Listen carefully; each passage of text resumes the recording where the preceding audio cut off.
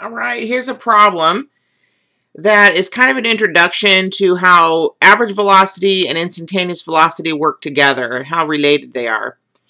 So we're given a moving object whose position function is given by s of t equals t squared. Very straightforward, where s is measured in meters and t is measured in minutes.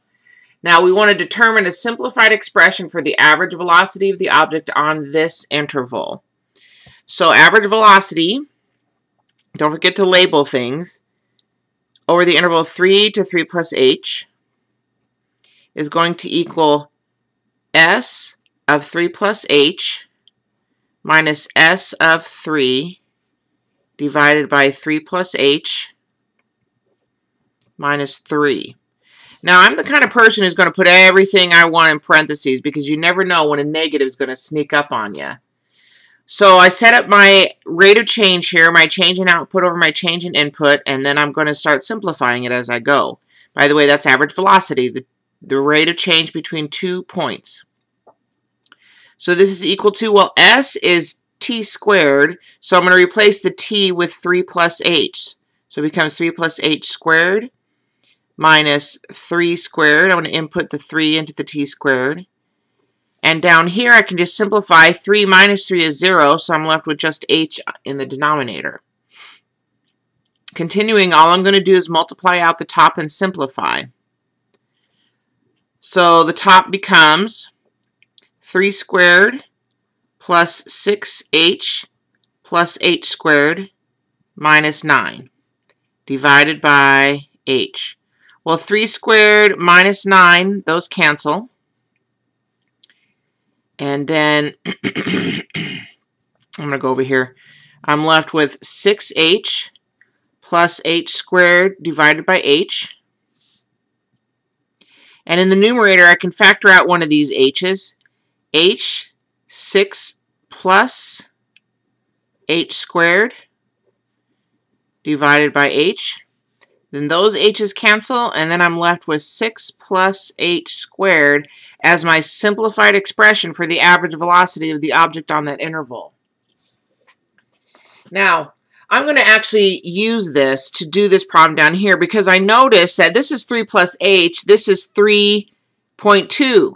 So 3 to 3 plus h, 3 to 3.2. So this is implying here that h is equal to 0.2. Because if I take 3 plus 0.2, put 0.2 in for h, I get my interval. So if I know my average velocity is 6 plus h squared over 3 to 3 plus h, that means my average velocity from 3 to 3.2 is going to be 6 plus 0.2 squared. That's the whole reason why we did this generic form of pair, so we could use it. So don't go redoing everything. Just use the formula that you did. Now, when I clear this out and I do 6 plus 0.2 squared, I get my average velocity is 6.04. Now, this says include units on your answer. 6.04. Now, I know from up here, it says S is measured in meters, so the numerator here is in meters. T is measured in minutes, so it's meters per minute. So it's 6.04 meters per minute. Now let's do this last problem.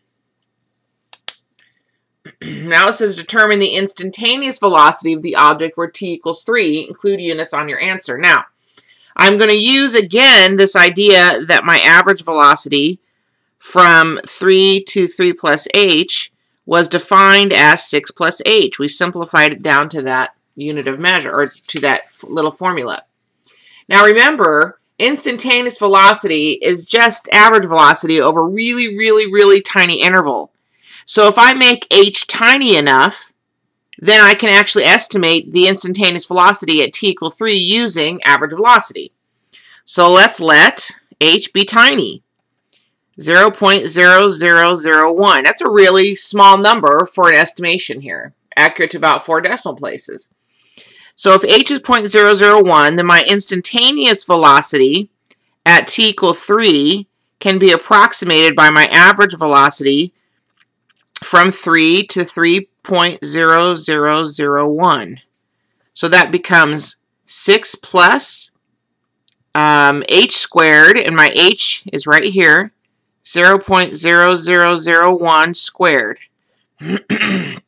So if I work that out, 0.0001 squared gives me a really tiny number. So it's going to be 6.1234567 So that means I can estimate my instantaneous velocity at t equals 3 to be approximately 6 meters per minute.